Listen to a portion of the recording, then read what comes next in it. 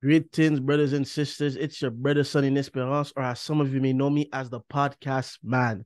Happy New Year. We made it 2024. Glory to God. Glory to God. We truly got to give God thanks for making it another year, brothers and sisters. We cannot take that for granted even a little bit. I'm truly grateful that He's allowed me to see 2024, for I know I don't deserve any of God's mercy, brothers and sisters.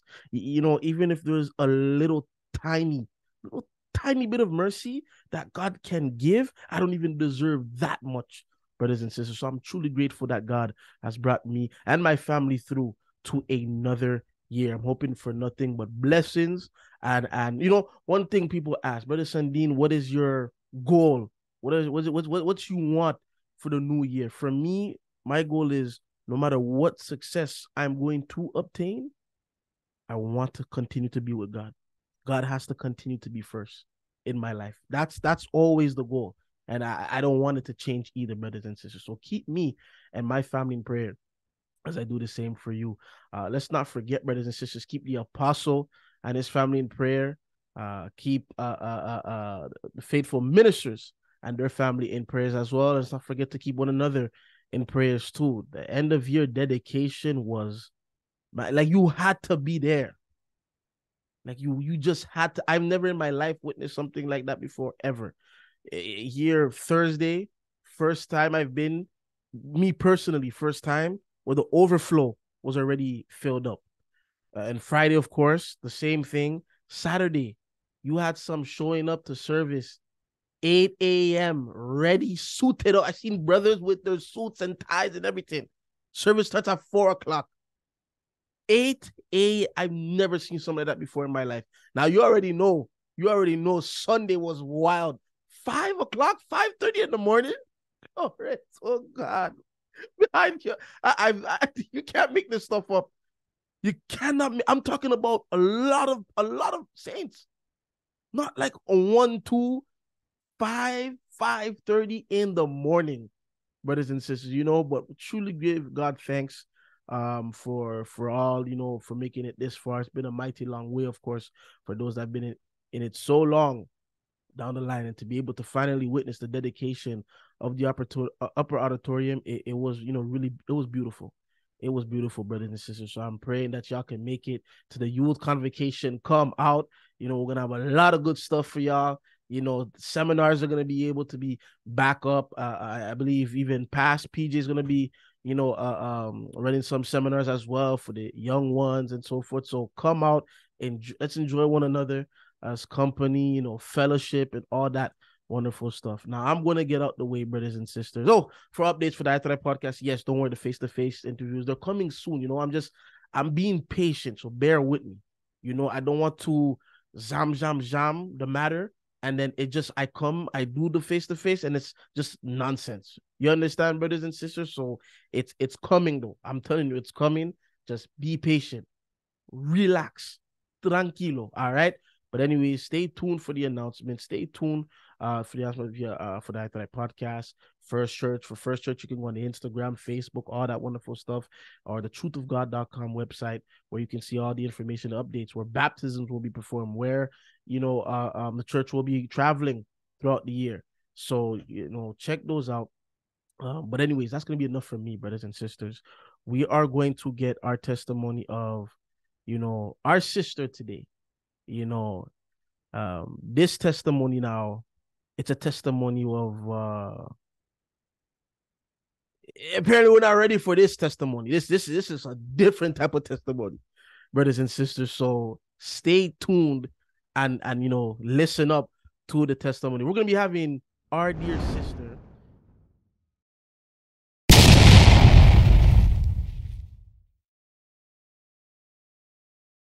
sister Patty Richardson.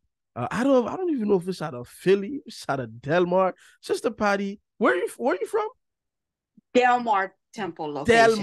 Delmar. But you're born in Delmar as well.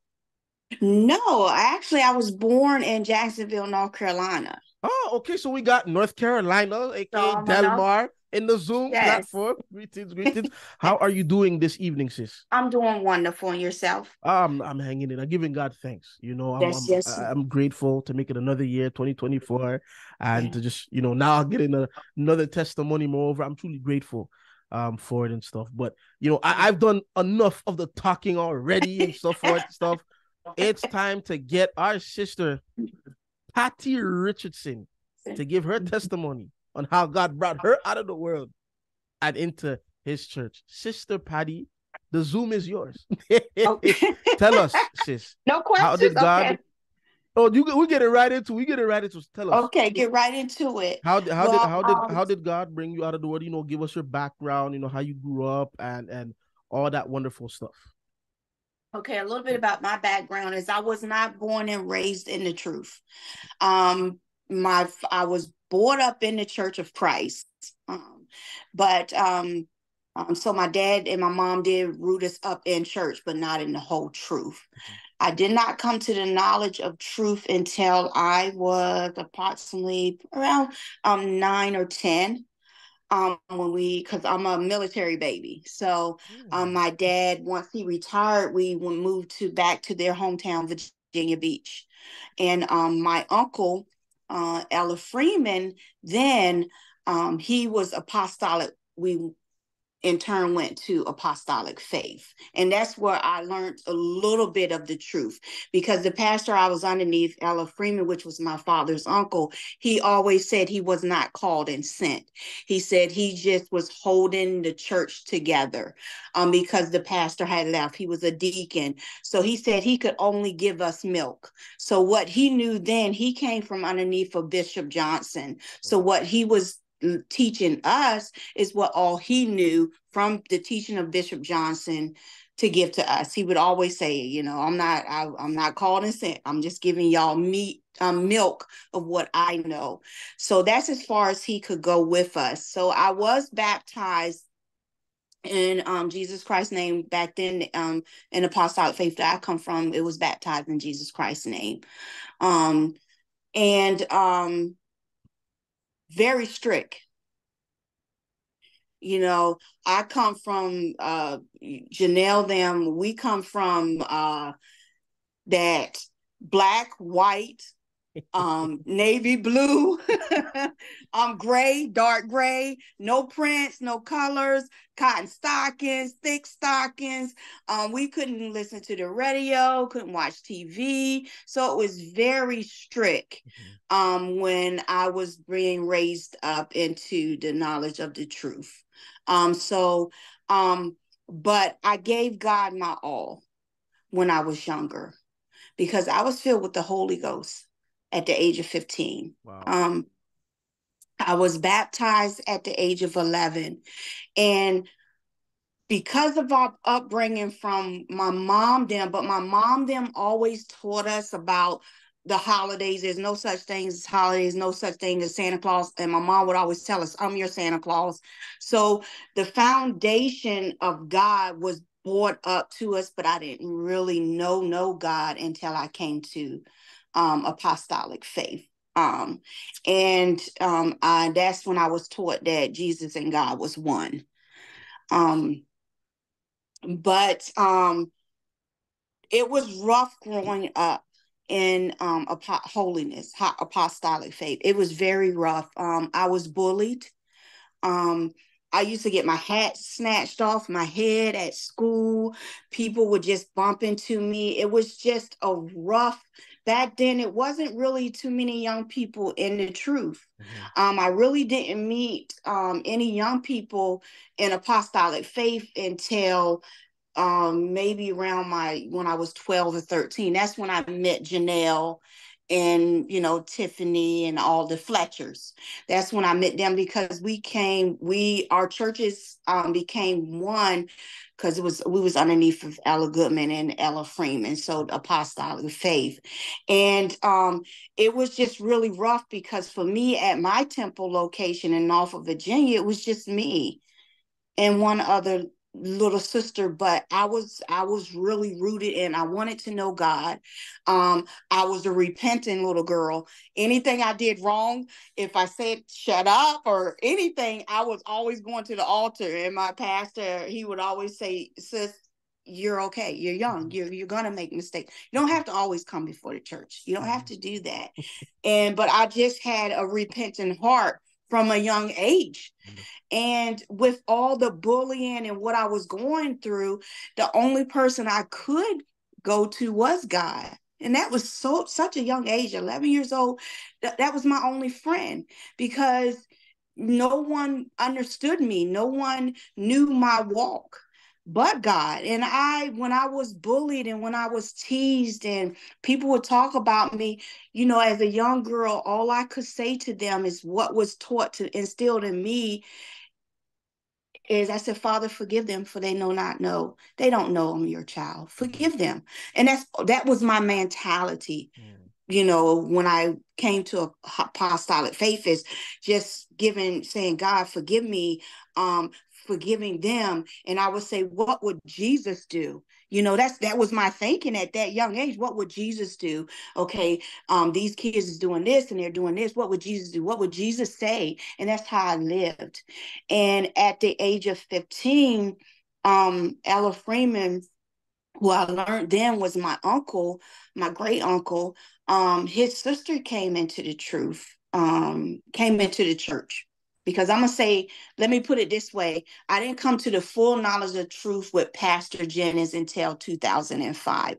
So the reason why I say when I come into the truth, because that is really the foundation that my pastor then gave us, was just a little bit. Pastor added on to it, if that makes sense. Yes, it does. That makes sense to you. And so my aunt, she was in a Baptist church, and my great aunt, and she came to the where we was having service, and God had filled her with the Holy Ghost. And my pastor, because he was so real and honest with God, saying that he wasn't called and sent, he told her, oh, that's gonna be your seat. Well, when she came on, truly, after she came, that was her seat. She left Baptist and came over. She was my example of a true person of God. I looked up to her, even though she was older. And she was with us for 2 years. She died after 2 years, but I remember her saying to me, she had stopped talking. She had cancer. She had stopped talking, and I was tearing and just fighting the devil with the enemies all around me, going to school, battling. And I leaned over to her a week before. I think it was a week before she died, I believe. Lord, I leaned over to her and I told her I loved her. And you know what she told me? She said, baby, you're going to receive the Holy Ghost. And I looked at her and I'm like, she talked, because she didn't say anything. A week after she died, on October the 4th, excuse me, I received the precious gift of the Holy Ghost. And that was just, thank you, Lord. Bruh, I got so much in me, because I just can't thank God enough, because of all that I've been through. He is still with me. You know what I'm saying? And I thank God that he filled me and blessed me back then. When I was filled with the Holy Ghost, no other young person had received the Holy Ghost. Ella Freeman, he would always tell us about Bishop Johnson, and back in the day, where when they would tarry and they would pray, they said the minute that you put your foot out of your car on the ground, that the power of God will hit you. Said that's how powerful the prayers of the saints was back then. And they hadn't heard of a young person in a long time receiving the Holy Ghost. So when I received the Holy Ghost, it was like everybody was like, wow. But I was like, thank you, Lord, because I needed him. He was my comforter. I had him in me now, to where, I was like, okay, nobody touched me. But that was the wrong attitude, brother, that I had. It was like I was overzealous, and I can say this for assurance, and I hope and I pray that this could be a testimony to the ones when you get the Holy Ghost, sit there and let God lead you. Don't get in your mind, oh, you got the Holy Ghost now, everything is okay. Oh, you got God and he's in you. Like Pastor said, sometimes God will step aside. He'll step aside when you're not allowing him to, lead you and guide you. So at that point, when I was 15 and I received the Holy Ghost, I became overzealous. And I was like, oh, nobody can bother me. Oh, and I was walking around and I was just so amped. Like, you can't touch me. Till one day, bruh, a Jehovah Witness came to the door. Man, they picked me alive. I thought because I had the Holy Ghost and that I knew God and God was in me, that, hey, they can't nobody touch me. I know what I'm talking about. These Jehovah Witness people picked me alive. And at that moment, I became converted back to submissive to God. Because I was like, then he let me know that you didn't allow me to lead you and guide you. You didn't allow me to walk with you. You didn't allow me to continue to shape and mold you into the person I want you to be. You ran before me. That's what I was feeling in my spirit. And he brought me back to a humble state to where I went before the church again and I repented. Because I want to tell anybody, when you receive the Holy Ghost, don't think you all this and that, because you're not. You still have to be submissive to God. And that just brought me more peace and comfort. And I understood the importance to allow God to use me and guide me. And from that day forward, I just stepped back and I allowed God to continue to order my footsteps. It was rough. It seems like, I don't know if anybody else experienced it, but it's like when you get the Holy Ghost, to me, in my experience, man, that devil came full force. And I was fasting and praying in school. Like I said, it was just a rough time with the bullying and stuff in school, but I made it through. Because back then, like I said, we didn't have young people. Now, to fast forward a little bit, in my lifetime and growing up in truth and what I knew then to be truth, I have experienced a lot of things, especially when I allow God to lead me and guide me. Because until I met Pastor in 2005, I heard him when I was at age 15.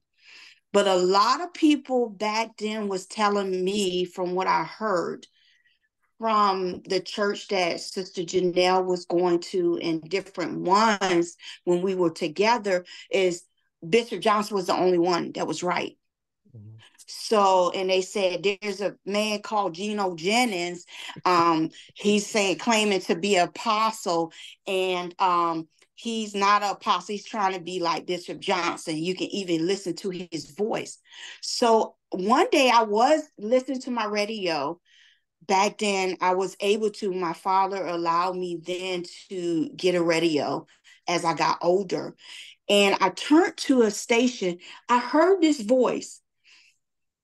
And that was my first time. I said, he does sound like Bishop Johnson. Is that Pastor Gino Jennings? Is that who they talking to? But he was preaching truth to me. But because of the people I was around, it was like it just faded out of me. So I was like, okay, he does sound like Bishop Johnson, but the man's preaching truth. I never bucked against it, but I just couldn't understand why people would say only Bishop Johnson is the only man of God, the only man of God that's called and sent. So hearing Pastor, I kind of wish that I kept that radio on, because from the time between the time of me meeting Pastor, generally meeting him, I had a lot of trials and tribulations. My father, rest his soul, military really messed him up, and the enemy used him in ways that I felt bad because his mind wasn't right. And I've seen spirits. God, I believe is from God. I've seen wicked spirits. I've seen, I could see people's aura of goodness of them.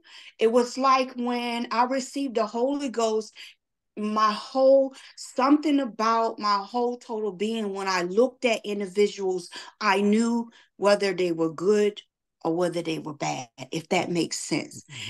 You could feel. And I've actually seen stuff. Until I met Pastor Jennings, I thought I was crazy because and my family I used to be called crazy because I don't know who it was, and I don't want to say any scriptures, but the woman that the brother, I don't know if it was Saul, went to her to call a spirit out.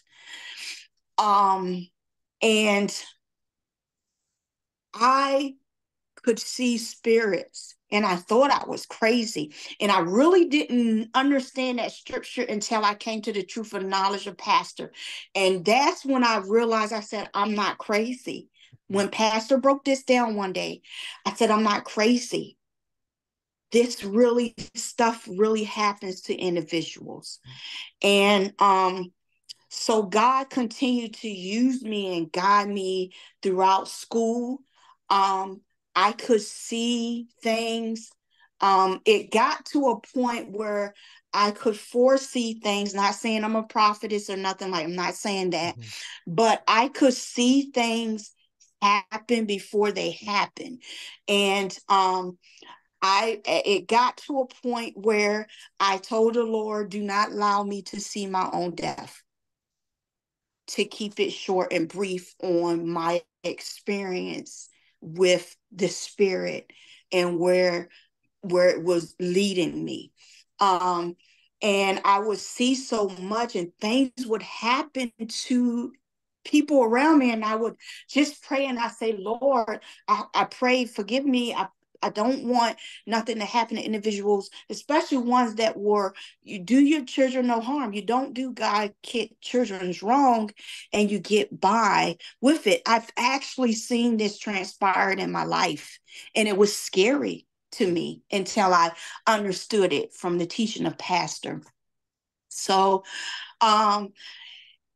when I met Janelle I married their cousin. So that's how we entwined as family. Yeah. So at the age of 21, 22 is where I went over into when I met Janelle them. First when I was younger, but we became family then. And when I married, I went to the church that we all came from out underneath. It was rough. It was right back to cotton stockings, the navy blue, the white. It was not the atmosphere that I thought I would never convert back to. I then met Bobby Richardson, who was she was with Mother Stackert and Mother Heyman, Brother Heyman, them. She was with them. I married her husband's nephew. So we were entwined. Sherry Richardson, we were entwined. We were family.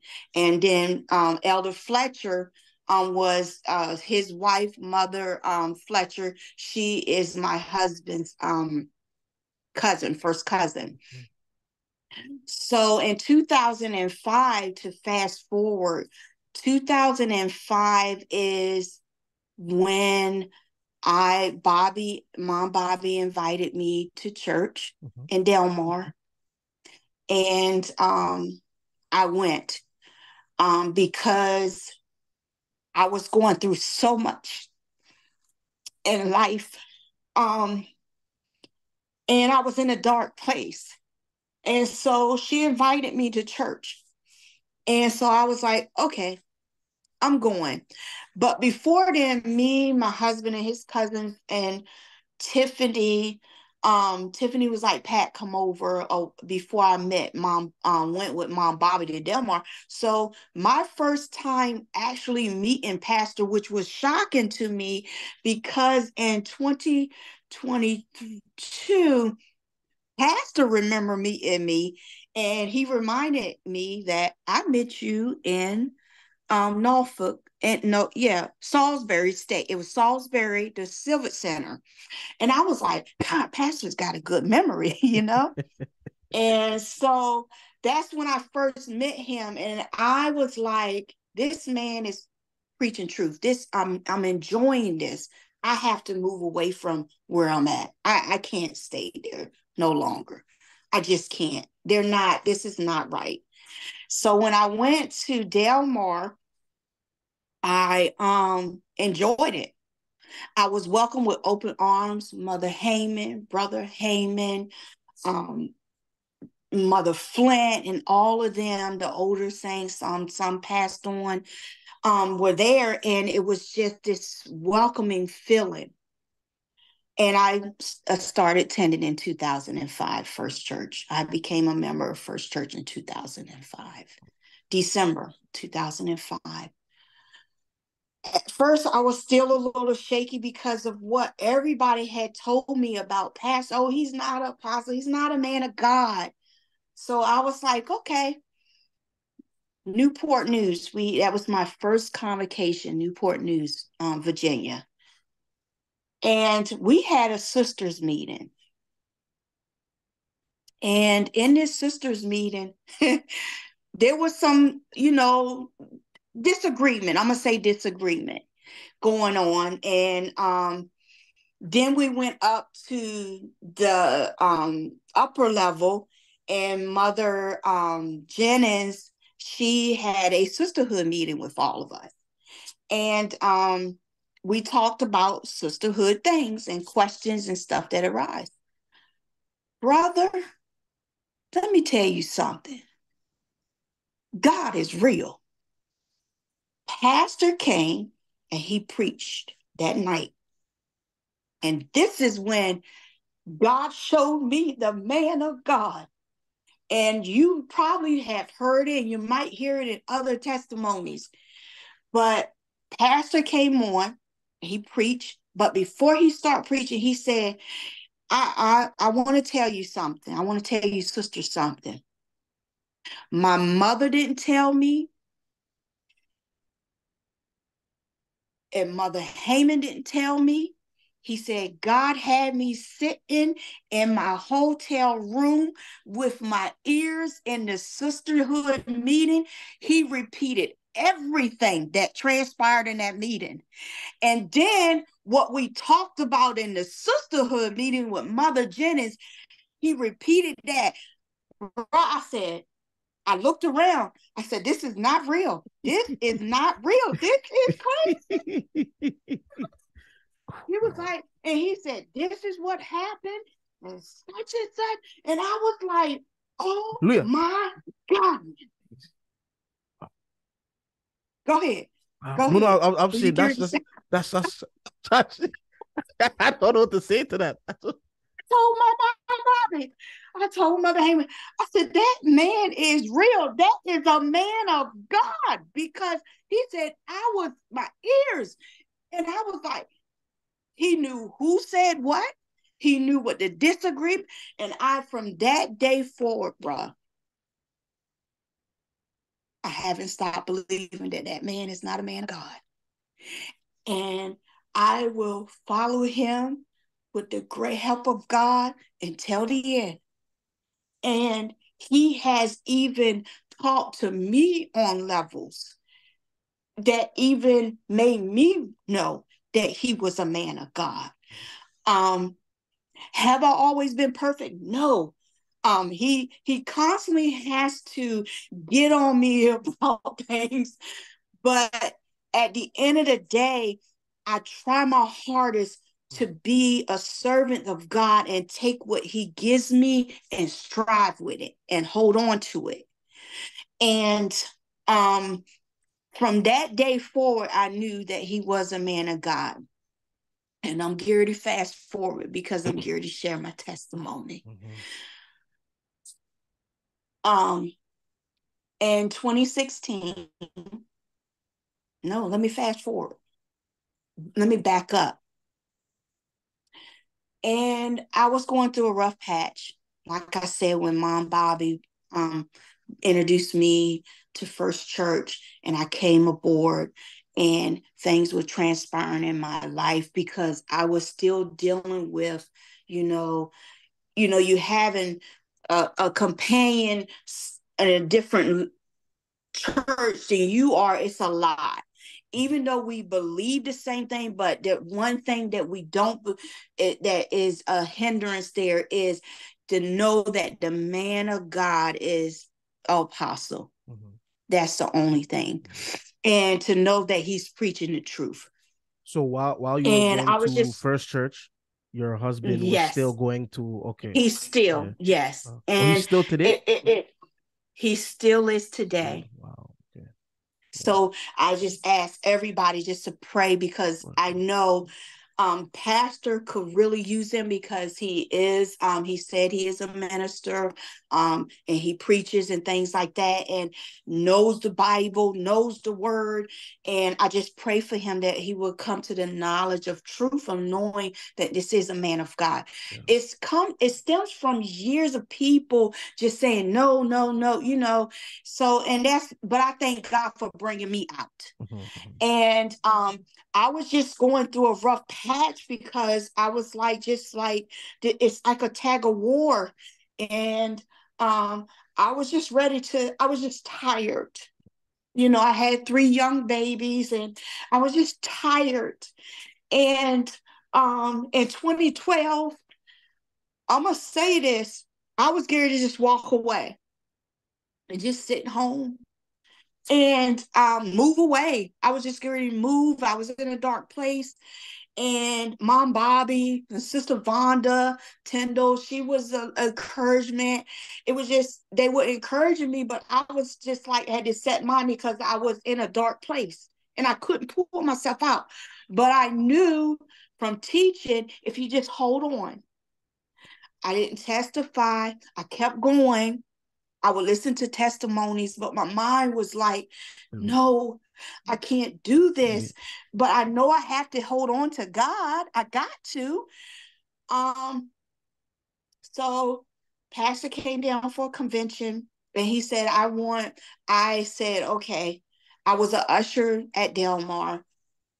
And he said, I want all the ushers to come. Mother Heyman had passed away. Mother Heyman was in charge of all of the sisterhood and everything. So Pastor came to Del Mar for the convention. I believe it was the convention or anniversary. It's either or, but he was down. And he said, I want to see all the ushers, brothers and sisters. So he had a big usher meeting. And mind you, I was like, December tax time, I'm going to get taxes and I'm just going to walk away from everything. Leave, just walk away. And he said, I'm here to appoint offices. He said, I'm going to make a national sisterhood usher and a national brotherhood usher. And he expressed to us, with Mother Heyman, the church is growing and he needed to establish this. And I'm sitting in the front and he said, you, sis. Now, mind you, in my mind, I'm leaving. Yeah. That's it. I'm done. He said, you, sis. And I'm looking around. Sister Vonda Tender knew who he was talking about. Mother Bobby knew who he was talking about. So Sherry, and I'm like this with my hand on my chest, and I'm like looking around, like, who is he talking to? He said, you, the one that's look like you're doing the Pledge of Allegiance. I was down at my chest. I was the only one. He said, yeah, you. I know you're a Richardson. And I'm like, he said, I appoint you to National Sisterhood Usher President. And I'm like, okay, God, you ain't going nowhere. That's what he said. That's what God was saying. Yeah. For pastor to look at me, I said, they told me, they said it was something about you. But bro, I'm gonna have to go back to my childhood. When I got the Holy Ghost at the age of 15, I wanted to be an usher. But the sister at the church, she was an older mother. She was like, you got the Holy Ghost, but you're too young to hold an office. Wow. She said, so you're just gonna be an usher. And I'm like, okay. When pastor appointed me that, it took me back to my childhood. And I said, okay, Lord. And do you know, pastor made me say my name about 3 or 4 times. He was like, Wow. what is your name? Go ahead, stand up, say your name, say Yeah. it. Like to say, I see what you're doing, Mhm. you know? So I became the national president of the ushers in 2012. And to fast forward, I was still going and it was, still struggling with things. And I would call pastor and thank God, he was right there and his words of encouragement and wisdom, and I'm like, Lord, how can I be the president of these people? And I'm just going through right now. I can't. And pastor would just keep, pushing at me and the sisters and and the sisterhood and everybody that I got through it. But in 2016, I lost my son, my autistic son. January the 8th of 2016. And a week later, Mom Bobby Richardson, she passed away.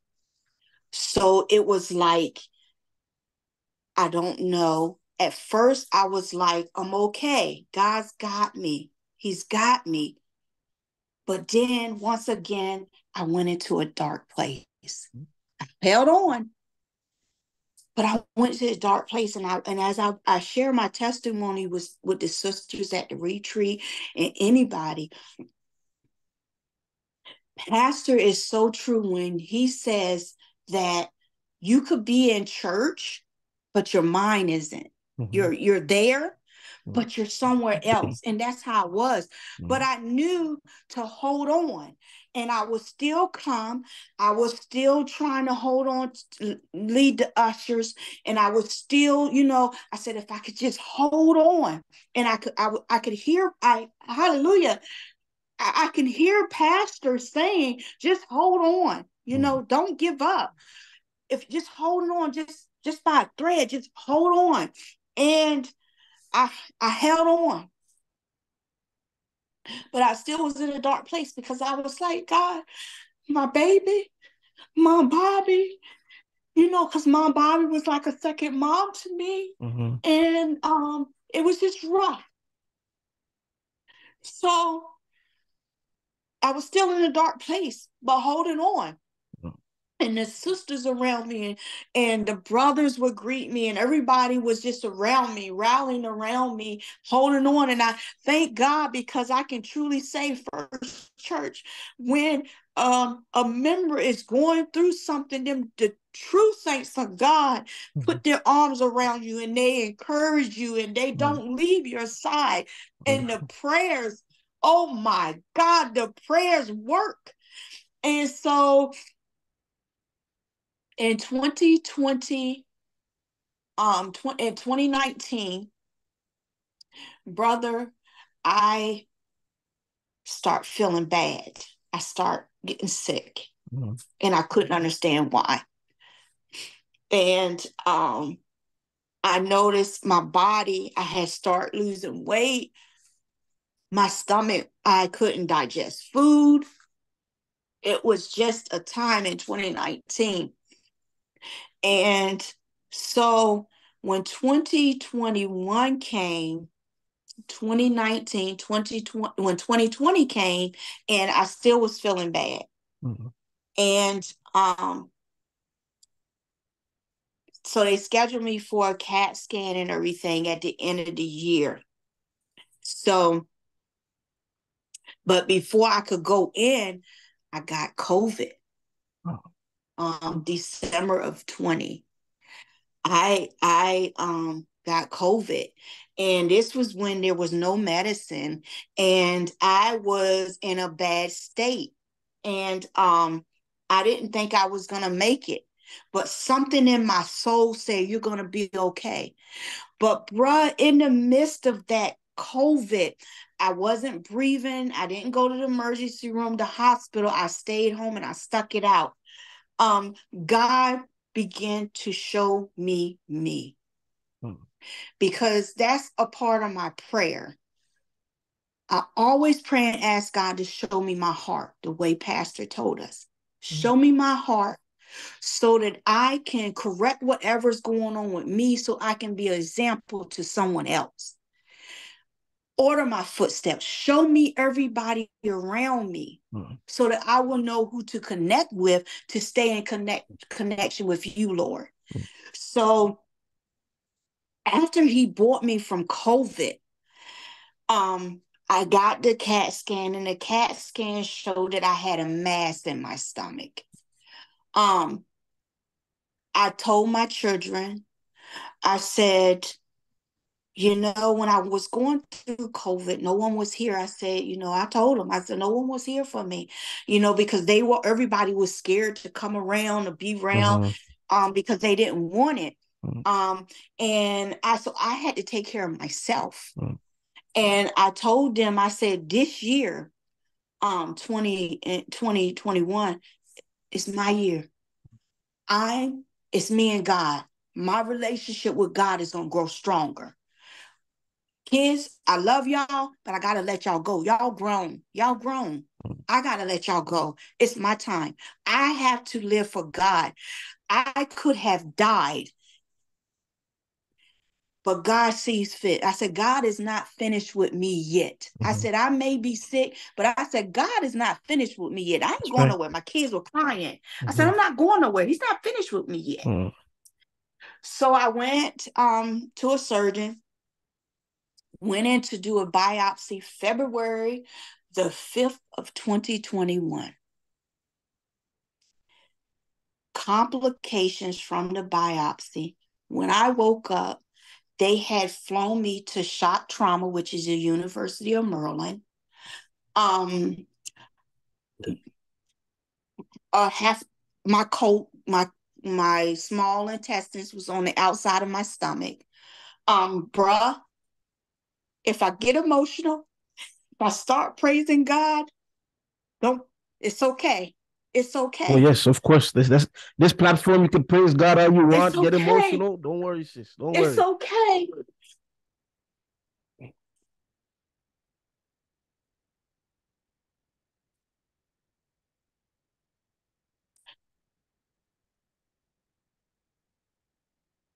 I breathe. It was like somebody took, like I've seen on television where they shock you. No one shocked me. Hallelujah. Thank you, Lord Jesus. Hallelujah. Hallelujah. It was nothing but God. It was like somebody hit my chest, and the wind in my breathing. It was like, wham, like God said, I'm not done with you yet.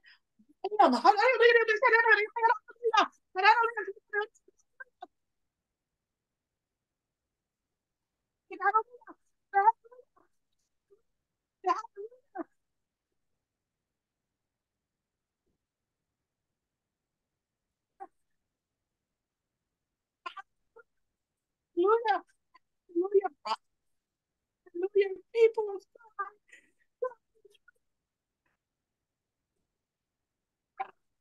My body, it was just felt like what he told the enemy.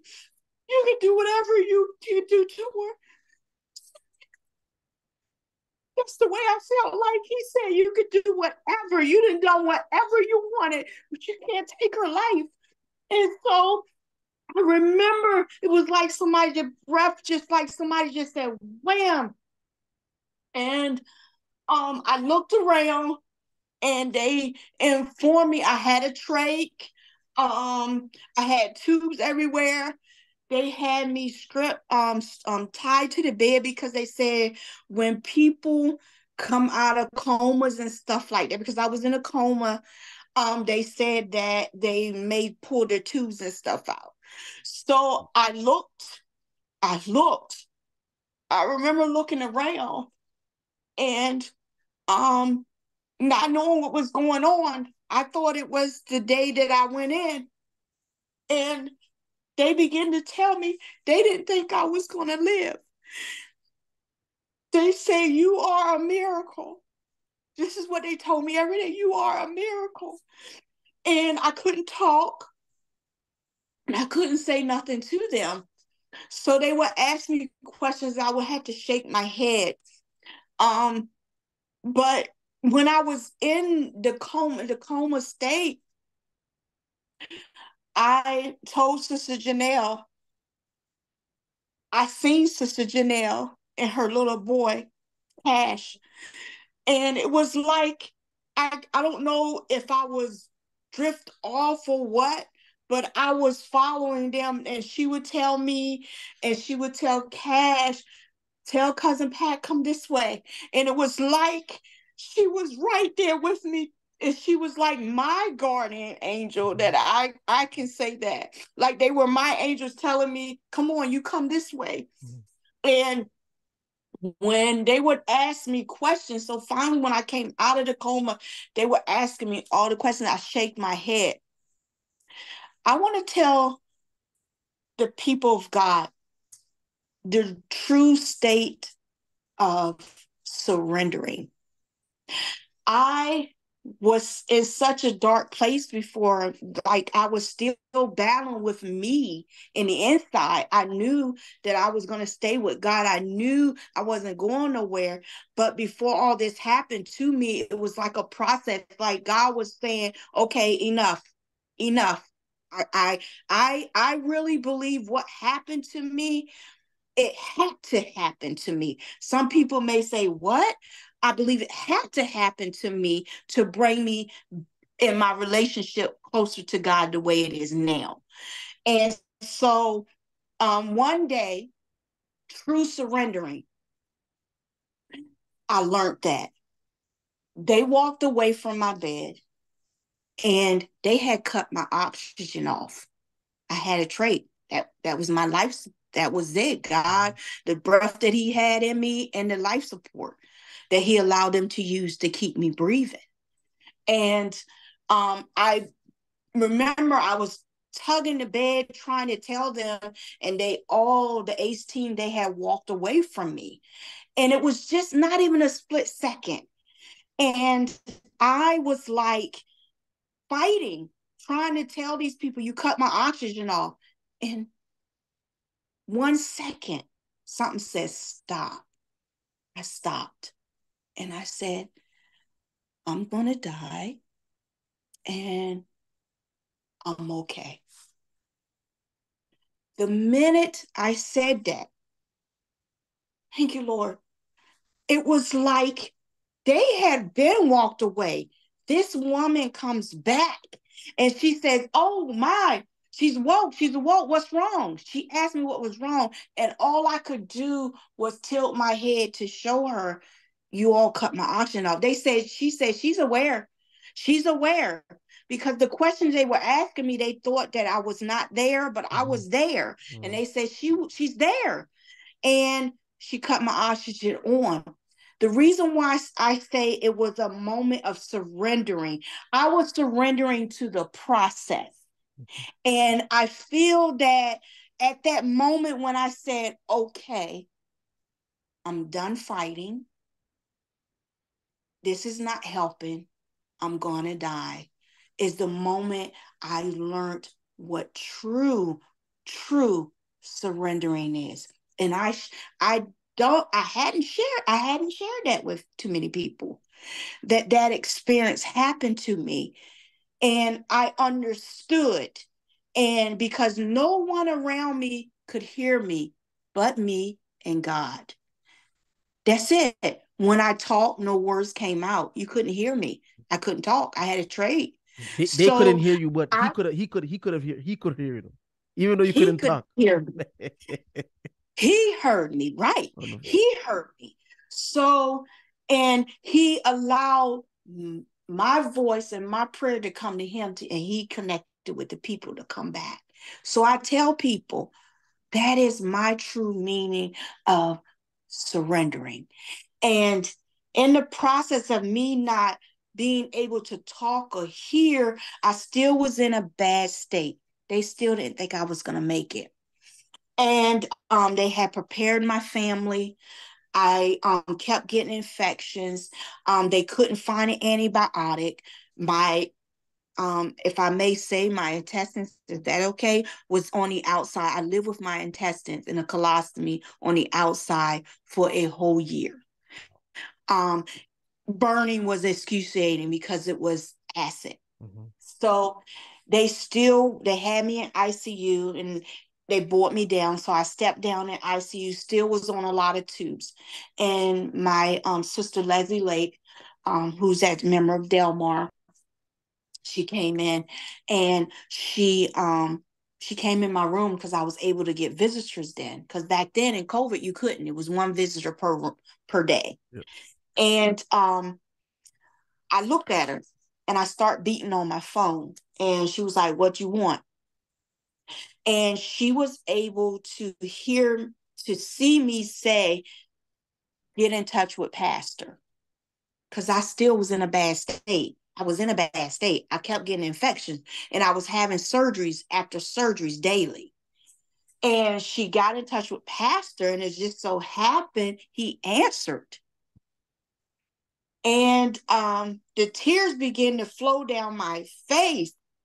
And I was hitting the phone. I was telling her, hitting the table. And she began to tell Pastor what was going on with me. He had only got that Sister Patty was sick. He didn't know I was on my deathbed almost. He didn't know I was dying. I was literally, they had just was like, there's no hope, you know. This is going to be a miracle, they said. They were already saying I was a miracle because I came out of the coma. But they still were like, no, she's not going to get well. And I heard Pastor say, "What? I didn't know." And Leslie began to tell him what was going on with me. And thank you, Lord Jesus, true man of God. The prayers of the saints were going on for me. And I thank God the prayers of the saints was going on because that was a part of my healing process. Pastor prayed for me over the phone.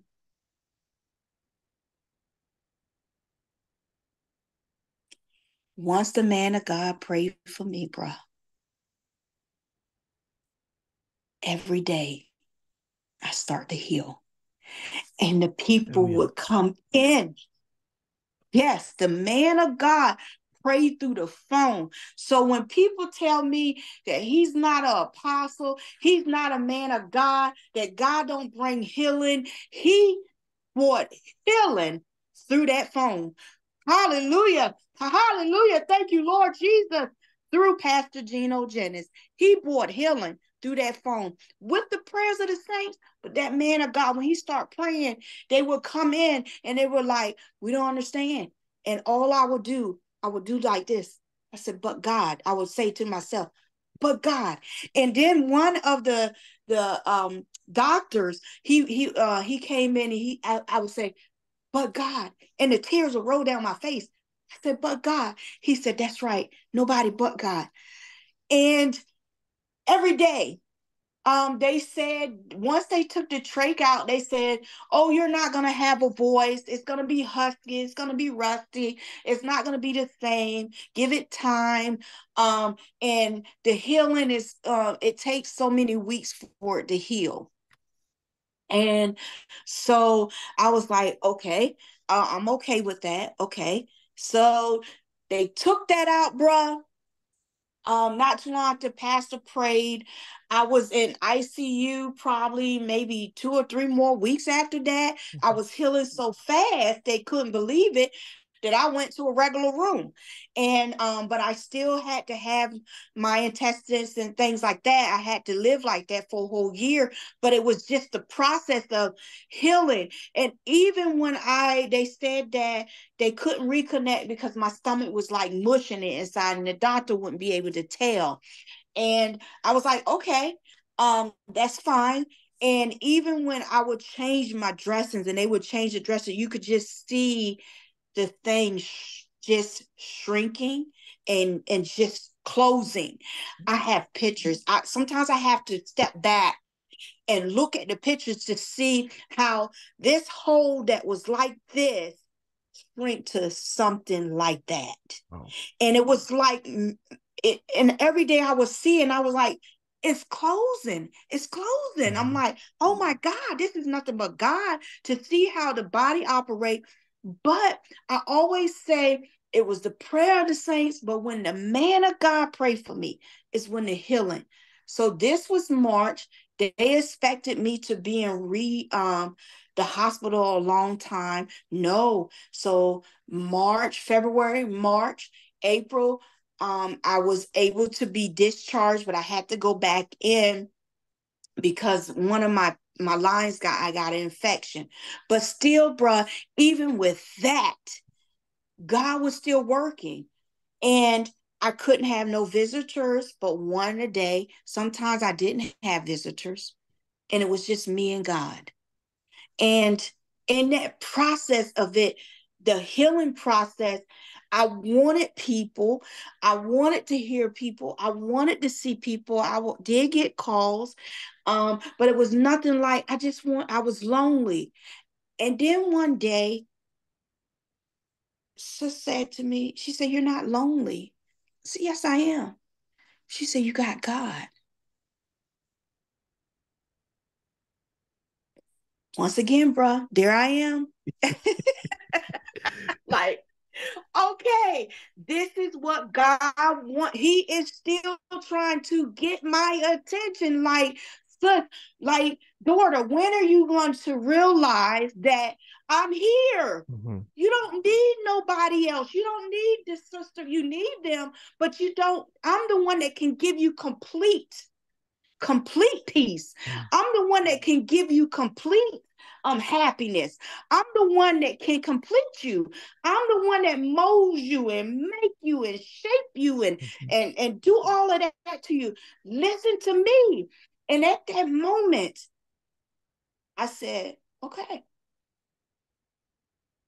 stop. Bruh, at first I can say to everybody that hears this, if Sister Patty had died, I wouldn't have made it. I was going to hell because I was striving and I still was in a battle with my son's death. I was still going through anger and the grieving process to where I was in this dark place and things that I was striving to do, I hadn't done that. So Sister Patty, and I told the sisters, and this is part of my testimony, I wouldn't have been saved. And you know, people be like, "Oh, you saying that?" Yes, I'm saying that. I'm not perfect. I'm not perfect. Nobody's perfect. We're all striving. And I don't mind sharing the testimony. If I had died and God had said, "You know what? I'm taking you," I wouldn't have, I would have been lost. Oh. And in the midst of him showing me all of this, I would close, every time I would close my eyes, when I came out of the coma, so I'm back and forward because things are coming through my head. When I had came out this coma and everything, and I realized, I was like, I could have died and not came back. I would have been lost. And all this is going through my head to where every time I closed my eyes, all I could see was the color of fire. Like there was I was scared to close my eyes because I feel like in that period, I still had to ask for mercy. Ask God to forgive me. Ask God that he's allowing me this second chance to please show me that he's with me. Please show me that he's going to still be with me. And every time I would close my eyes, and then I start praying and I start fighting. And one day I was able to ask Pastor, I said, Pastor, I'm on my sick bed. Basically, I'm on my deathbed. I could die. I said, can I still be saved? Because that's all I was thinking. Can I still be saved? And he said word back to me. He said, yes, with God, all things are possible. Thank you, Lord. And when I got that, I held on to it and I began to pray. And I just prayed and prayed. And eventually, when I closed my eyes one day, one night, I closed my eyes and I could see a bright light. Hallelujah. To hallelujah. Thank you, Lord Jesus. To hallelujah. Thank you, Lord Jesus. Hallelujah. Hallelujah. It's like somebody was bringing a flashlight close to me. So the redness and the color of fire that I was seeing before, God lifted that and he brought the light back to me. And at that moment, I began to thank God. I keep saying, then pastors the man of God. God has shown me this through him and through the prayers of him and through the words of encouragement that I held on to. So I tell people, whatever you're striving to do, don't keep saying you're going to strive to do it. Don't do that. Don't keep saying, I'm going to strive to do this and I'm going to strive to do this and think it's okay to let another day go by. We die daily. Fix it. Do it, because I can truly say that if I hadn't opened my eyes, I would have been lost. I would have been lost. And that's what today still sees in my soul. And that I could have been lost, but I'm given another chance to get my soul right. And so I lived for a year. I was in the hospital a total of 7 months and 2 weeks, included rehab. And it wasn't until February of 2022, I was able to be reconnected. The doctor told me, still prayer. Pastor sent in word to me. They was praying for me. The saints of God sent in word that they were praying for me. And the doctor told me, he said, your wound looks good. You healed great. And he told me, you're going to have a colostomy temporarily. But I really don't thank me yet. I said, I thank God for you. And he said, don't thank me yet. Wait until afterwards. And still the prayers of the righteous was going up. I was scared because I've had so many surgeries in my body to where they said I possibly can't have any more surgeries on my stomach. That's a no-no. I've had too many to correct what happened to me. And I've had so much antibiotics. I'm immune to a lot of antibiotics. So it's like they have to figure out which one works for me if I ever get sick again. So I went in for surgery and came out of surgery. I was scared to death. Let me back up.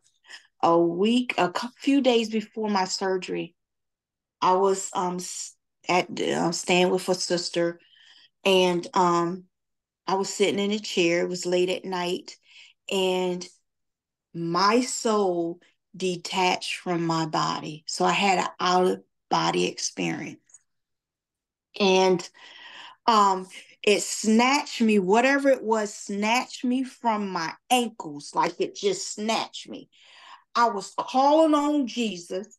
I said, Lord Jesus, and in the midst of this thing or this spirit wanted to throw me down the steps, like just was taking me to these tall staircase and just wanted to throw me down it. And I was calling Lord, was like I was being pulled this way, one way and this way. It was out of body experience. And when I had that, I was saying, Lord Jesus, I knew that I was detached from my body. I knew it. And there was nothing I could do, but I could hear myself saying, Lord Jesus, I was saying it. Finally, I felt like my body had reconnected, and I heard myself saying out loud, Lord Jesus. So I heard it. And I said, oh, I start praying. And I turned on pastor. I turned on a sermon, and pastor wasn't preaching. He was saying, keep working on me, Lord. Keep working on me, Lord. And at that moment, I knew then, I said, I'm going to be okay. I said, I'm going to be okay. God is still using me. You're not done with me. He's saying, I'm not done with you, Sister Patty. You're not done. I'm still molding and shaping you. You still have a lesson to learn. And there's things that you still need to complete before you leave this life, if it's in his will for me to leave this life. And so he said, I still need you. To me, this is what I feel the Lord was saying to me, that I still need you to trust in me. My problem has always been, if you notice, from when I first got the Holy Ghost, is trusting God, knowing that he's got me. Stop relying on this or that or these things. He's got me. So he still was taking me through this process that, Sister Patty, I got you. What are you going to learn? What are you going to think kid going to learn that I got you, sir? And I'm like, okay, God, okay, here we go again. I said, yes, Lord. So I thank God thank you, Lord, because he still loves me. He's still putting up with me. Thank God for that. He still loves me. But at the end of the day, I went through surgery and I came out of surgery. And when I came out of surgery, I knew that I was going to have a colostomy. I was in so much pain that Sister Leslie Lake came in and she was rejoicing. And I was like in pain, and she was like, they got it all. And I'm like, what? They got it all. And I'm like, huh? And the doctor comes in, and this is what the doctor told me. He said, when I opened you up, I seen clearly how to reconnect you back. I was in surgery for like 8 or 9 hours, but he saw clearly how to reconnect me. And I said, that wasn't nothing but God. But God. That's all. The whole time I was saying, but God, but God. And my doctor, I didn't realize that he believed in God. He may not be in our truth, but he believed in God, and that was his thing. He allowed Sister Leslie said she was rejoicing in the room when they told her I had made it through. She said he looked at her and looked at the people and said she's all right. And it was I hallelujah. I know it was nothing but God, because he said you didn't need a colostomy, because he was able to see, and that was God eyes showing him, I'll put you back together. So bro, I still am going through battling with this, but God has yet to fail me. And I intend to live my life for him, no matter what. I know the enemy hears me. I know trials and tribulations is going to come, but I know now that true meaning of that song too, learning how to lean and depend on Jesus. He's my friend. He's the all. He's my all. He's the creator of all. Nothing. When I need something done, I know now to go to God. I can ask for prayer. Pastor can pray for us. The sisters and brothers can pray for me. But I also have to believe in my own prayer and knowing that God is going to work it out. And that's what I tell individuals. And let me tell you something. Who is it? Who is the one with the thorn in their flesh in the Bible? Is it Paul? Is it Paul? I'm not for sure. I don't want to misquote it, but it's somebody who has a thorn, that had a thorn, and they still had it. And I feel that God has left me with that also. So whenever I feel myself slipping away, and this is going to be the first time I ever say it out loud to a number of people, whoever may watch it, I stop breathing for a split second. You know how, like, it used to be frequently, when I was coming through the healing process in the hospital, they couldn't find anything wrong with me. They test my breathing, nothing. They're like, we don't know where it's coming from. We don't know why. And every now and then, when I begin to lose sight or focus from God, I will just, I'll do like this. And I've always told the people around me, even my kids, it used to happen. Like if I look to the right or to the left, or I didn't stay focused on the word, or I start thinking doubtful things, I stop breathing. I believe, and Lord forgive me if I'm wrong, if it's not you, but I believe it keeps me in check. Every now and then to me, it's my reminder that I hold life and death in my hand. Mm-hmm. I can take your breath at any second. And when that happens, it's like a fear. That fear comes back to me like, Lord, I don't want to lose you. Mm-hmm. I don't want to. It brings me back to that period of surrendering and submissive. It brings me back to that humble state. So my thing is, I'm still going through, but God continues to bless me. He continues to heal me. And that is my testimony, that set to God is true and real. He's real. Don't take life for granted. Be obedient to the word. Yes, we're going to fall short. Yes, we're striving. We're striving. Like I say, even today, I'm still not perfect, but sometimes I have to shake myself because I've been on that deathbed. I've been there. And sometimes I have to shake myself and be like, oh, come on back. Especially when I stop for that second, when I go like that, I'll just be talking to someone in mid-sentence, and in my, the people that's been around me, they can tell you what happens, and they look at me, you all right? I'm like, yeah, I'm okay. I'm okay. Yeah. I know who it is. I know who it is. Don't worry about it. So that is my encouragement to people, to don't take life for granted. When you're walking in the truth, give it your 100%.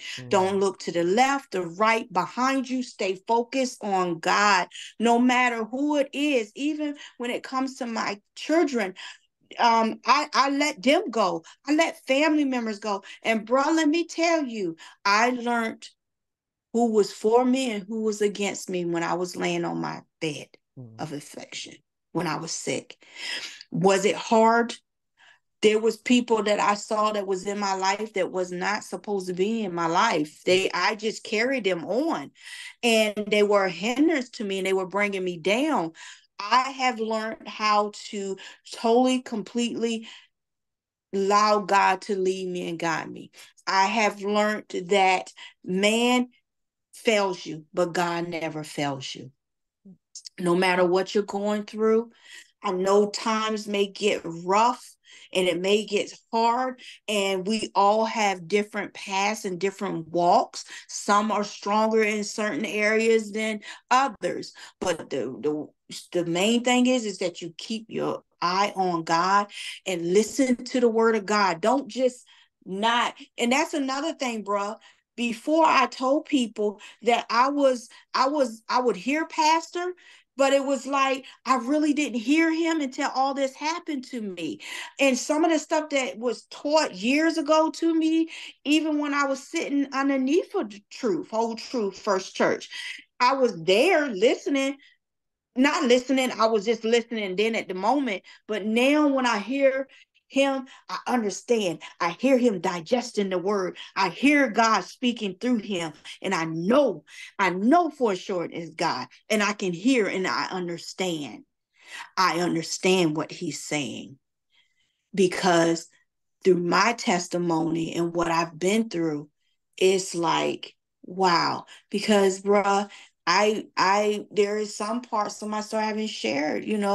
I was abused. I was physically, mentally, and emotionally abused growing up. It was just things that I went through. And I really feel God has taken this broken soul and he has mended it and brought me back to a state of submission to him. And bruh, I don't want to die without him. I don't want to be lost. I want to be saved. So I'm running. My song is I'm working on me, Lord. And I'm gonna continue to work on me. And that's all I got. I can't say enough about God. And that's a part of my testimony, that God is real. And no matter what you're going through, no matter what you're facing, just trust him. And that is the biggest part of my life that I was not getting, to trust him and lean on him and allow him to order my footsteps. And I didn't get it until he quieted me in that hospital bed where no one could hear me but him. He showed me. He showed me everything around me, and he showed me what I needed to do. And I thank God. That's my testimony. Wow. Wow. Wow. Wow. I'm And sorry if I wow. rambled on, but that's my Wow. testimony. My dear, all I can say is to folks, happy New Year. Eh? Glory to God. You know what's so beautiful about this testimony? Because I was just reminiscing on something you said. Because none of us, we deserve his mercy, nothing like that or anything, right? God can cut us off at any moment in time in our good health. It's the fact that here you are on your deathbed. You knew that you weren't ready to go. God knew you weren't ready to. Hallelujah. God knew you weren't ready Hallelujah. to go. Hallelujah.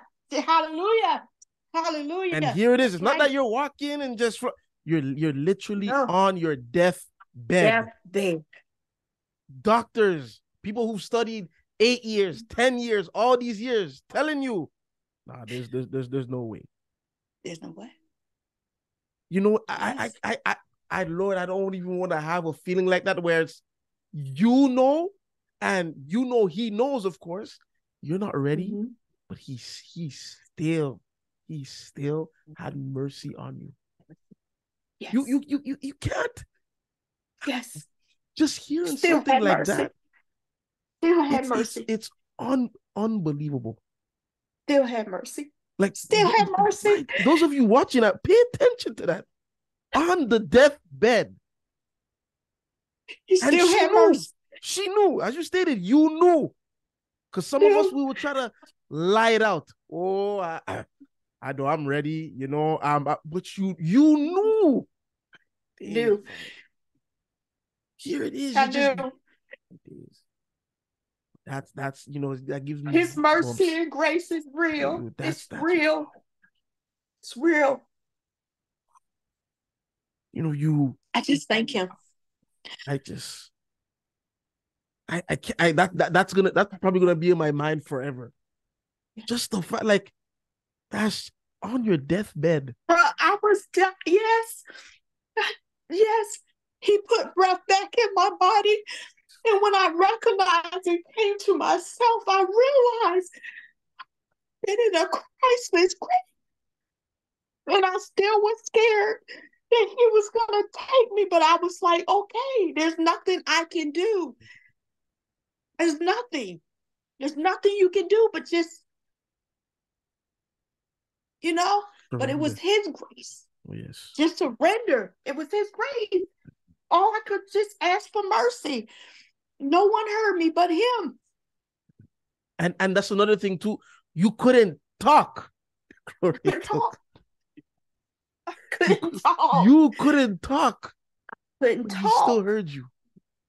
He heard me.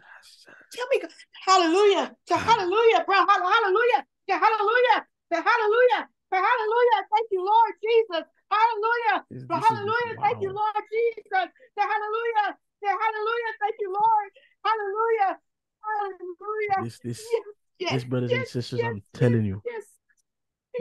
And for me, my days, the Lord knows as I say this, I never had doubts that the man of God was sent by God. But when a man, it's just something when a man of God prays for you, and to know that healing was over the phone.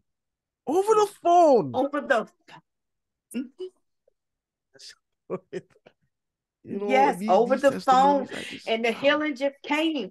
It just boom, boom, boom, boom, boom. Somebody even said, "Well, you don't think that people pray for you? The people of God didn't pray for you? It wasn't their prayers?" I said, "No, I'm not saying that. The people of God prayers help." I said, "But the magnitude of the healing did not come until Pastor prayed.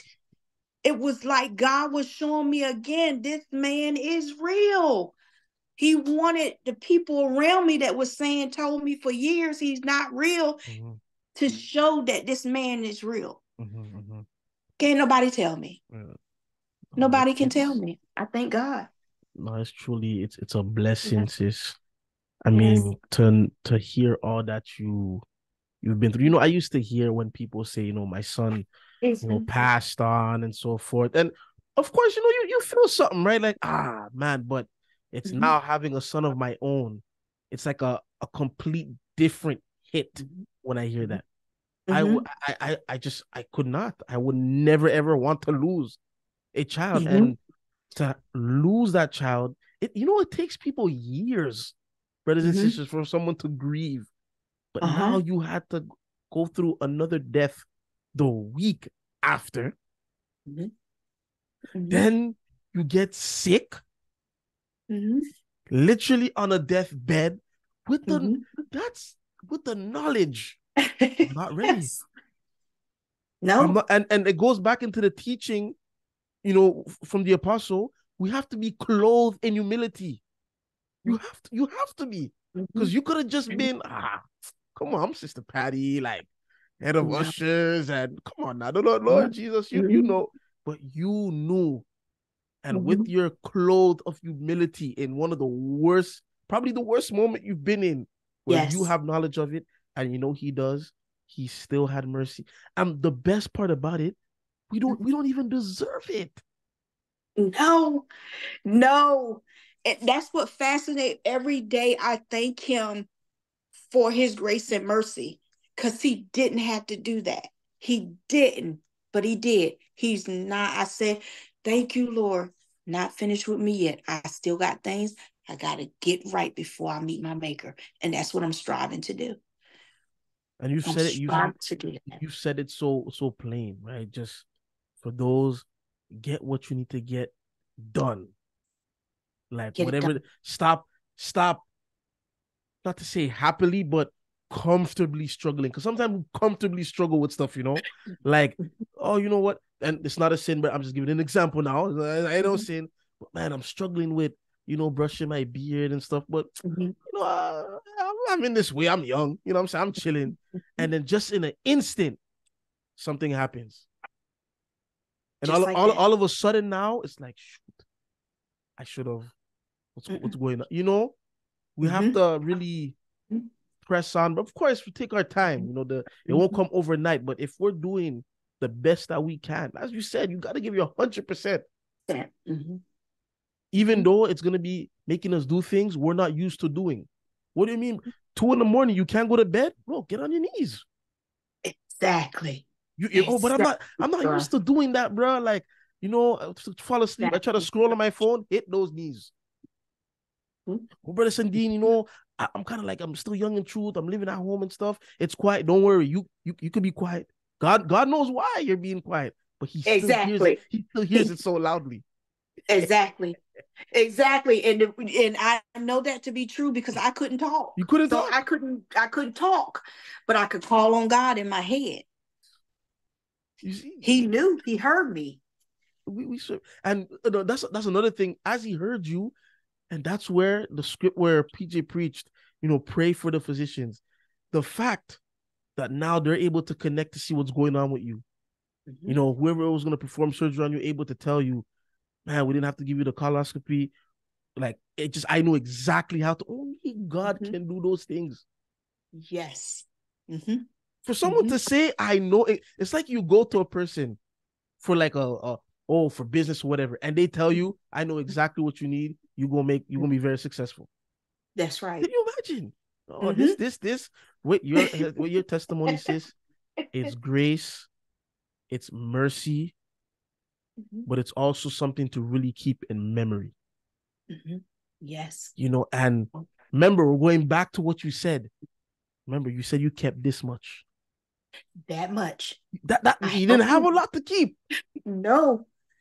That much. But you still kept. It's like when PJ also, when he mentioned there's stuff that you could be praying for, or ways that you can be years later, and now it's answered today. Yes. Answered 5 years. The answer that you still kept that little faith, because in your situation, sis, you know, and to be plain, a lot of people would have just been done with life. I'm talking about like done with life, come to the fullest.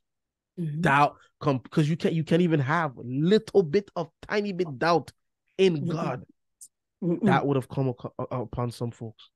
And the fact that despite, you know, not only you were in this way, but you were in a dark place. Thank you for your humility in this testimony, sis. Because a lot of times, and once again, people to hear the cha-cha, it's all nice. But you admitted, I was in a dark place. Because sometimes people will skip those parts, and now people are wondering, okay, how did she? Nah, she was in a dark place. But despite being in that dark place, and it's not encouraging you all, oh yeah, don't worry, I could be in a dark place too. No. But regardless of what it is you're going through or what you're going to go through, just remember this. Hold on. Just this. Yes, Lord. Yes, Lord. That just says, because I know. Just hold on. Just hold on. I know. Oh, God. Well, you know, sis, I always ask this question, you know, at the end. When you look around and see all that the Lord has done for thee, how grateful are you to God for Apostle Pastor Gino Jennings?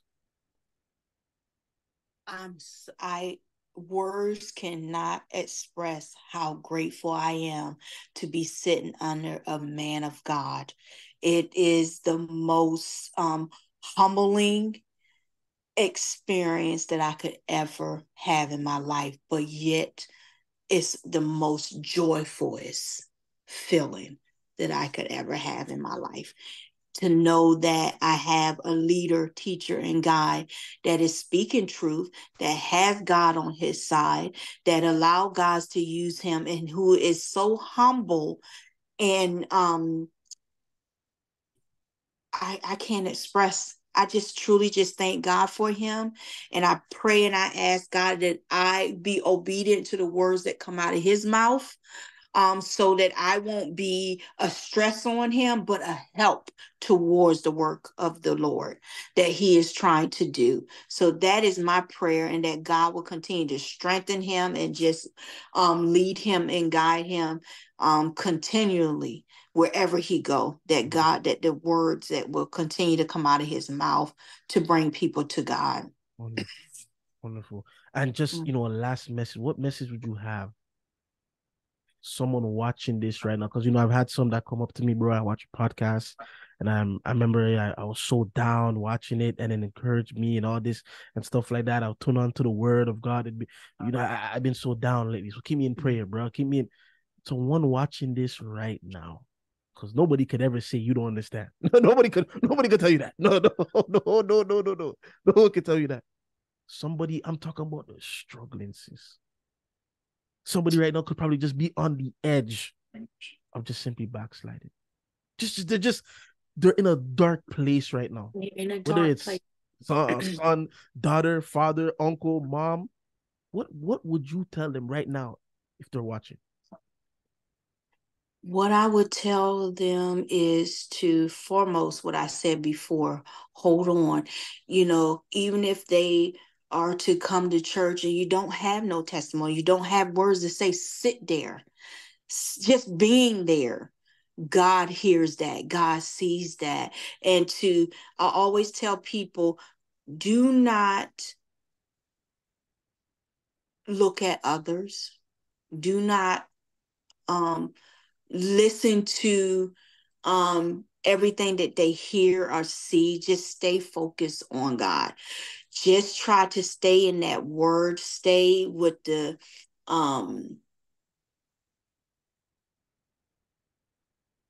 no,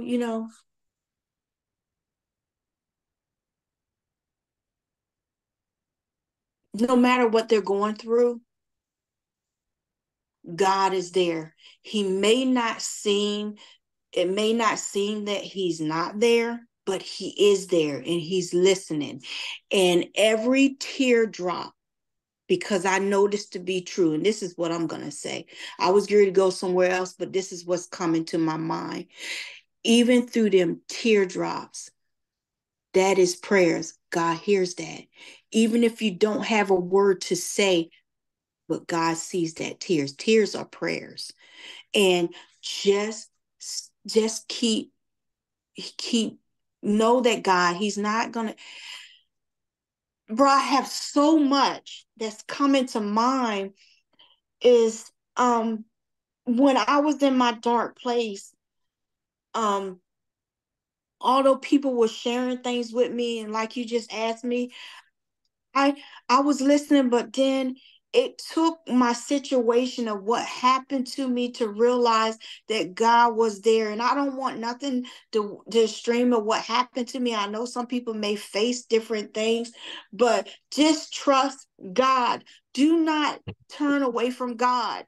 Just trust him. He's got you. It may not seem like he's there, but he is there. He just needs you to know that he got you. Let go and let God. Let go. Let go. Just let go. Fall on your knees. Just let go. Because there's times that I just pray. I don't pray out of my mouth. I pray with my tears. And I just lift my hands and I say, God, you take it. And the burden will become light. It will get lighter and lighter. It's just trusting in God. Just trusting in God. Wonderful. That's all I got. Wonderful. I know I went two and three different directions, but it's you went the direction God wanted you to go. It's a blessing, to hear wise it's not advice. easy. No, I can't It's imagine. not easy, and I don't want nobody to think it is. This road it's not easy, but if we stay focused on God and not look to the left or the right or behind us or what other people is doing, your relationship is between you and God, not nobody else. Your relationship is it. Everybody's relationship is going to be different because all of us are at different levels. But as long as we're fighting that good fight of faith and that same fight to meet God at the end, you're going to be okay. That's true. And to say this, there was a family friend that we knew. She went to go check her calling, I believe 2022, if I'm correct. The doctor said, everything is cool. I guess when you get to a certain age, they recommend, especially like Black women in particular, to check your call in for any, cancerous and stuff. They said everything was fine. And I was at my aunt's burial, and something I just kept on hearing. Somebody else is gonna die. Somebody else. They're not gonna get there. Somebody else. And my aunt was one of the ones I presented this teaching to that, She refused it, and God cut her off. Yeah. This other woman as well was one that I just presented it because those that knew who I was, if someone's presenting you something like this, you would consider. They didn't. She checked her calling the year before, perfectly fine. The very next year, she got colon cancer. Mm-hmm. It wasn't years later what God cut her off, and like it was so quick. So that's why when I heard your testimony, Mm-hmm. I'm telling you, it's to see how God, because clearly you were just, it was done with. Mm-hmm. And it's like every week we kept on getting a call. Okay, she's at the stage 4, it's bad. Next week, the foot are swelled up. The week after, she's not talking. She can't talk. The week after, she's in a hospice. The week next, she's gone. And I'm like, and I presented this to her years ago. It wasn't like I just did. Mm-hmm. It was probably like 4 or 5 years ago. I said, hey, we're going to be in your area. Come out and just, oh no, I have my church and I have this. And, 4 or 5 years ago. So she had an opportunity. Wow. And so to hear your testimony, how God, you even acknowledge, because here's one, now it's like gone to a crisis grave. Mm-hmm. But here's for yourself, even though you knew, because people get it twisted. They think, oh no, we're in holiness, baptized in the name of Jesus Christ, have the Holy Ghost speaking in tongues. We're guaranteed to make the first resurrection. It's not that, brothers and sisters. Here's one, baptized in the name of Jesus Christ, Holy Ghost filled, pressing on this way. And despite her, though she was at the deathbed, she knew. I knew. I'm not ready. You didn't even think you knew. So to hear your testimony, sis, like you encouraged me so much. I know sometimes people can't tell, but at times your brother goes through trying times. Your brother, but just to hear your testimony, it just encourages me moreover. Well, I appreciate that, bro. Just hold on. Just hold on. Just hold on. Oh, yeah, but your testimony. I appreciate it. I appreciate it. And I humbly say, just continue to pray for me. Because, we got to keep each other lifted up in prayer because, we're still striving, Absolutely. Yeah. Oh, thank but you. I appreciate and I pray that it helps someone else along the way. But just I humbly say, just could keep praying for me. Wonderful. Well, sis, thank you very much. You're welcome. For taking the time and coming out and sharing your testimony. Like I You're tell welcome. folks, if only so many of you could know how these testimonies encourage us. Yes, I watched them. Yes. And now here you're about to be the one. Listen, I'm ready here. I know Sunday's gonna come to service. The brother, especially one brother, one African brother, that testimony with that sister, man. I cannot say, I cannot complain, man. I don't know what to say no more, man. Because it's just people start to just, oh, I'm going through this. I'm not realizing what some was going through. And so I'm truly, and not just, here, Canada, US, but you have saints from all over that's watching this. So now it's like a saint that never met you, never even knew you, but my days are still my sister.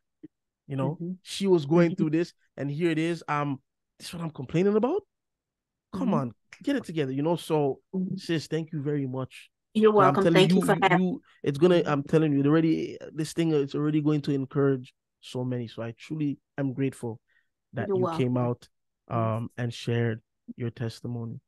Those of you, you have your testimony. If you're ready and willing, come out and share it. You know how to reach to me: email, Instagram, Facebook, whatever. Come out, brothers and sisters. But sis, thank you very much for honestly coming on. Thank you. We're gonna definitely keep you in prayer. Oh, no, for sure. Thank you. Definitely gonna keep you in prayer. That God continues to strengthen your mind, strengthen your heart. That you continue in this way and hold on to God's unchanging hand. Thank you very much for tuning in, brothers and sisters. Those of you watching, and those of you that not in the church that watch as well, because you have, sinners that watch this as well. Thank you for tuning in. I hope this encourages you. to even just come along and hop on this Truth of God train. But that being said, thank you for listening. It's your brother Sundin Esperance. As some of you may know me as the podcast man. God bless and peace be unto you.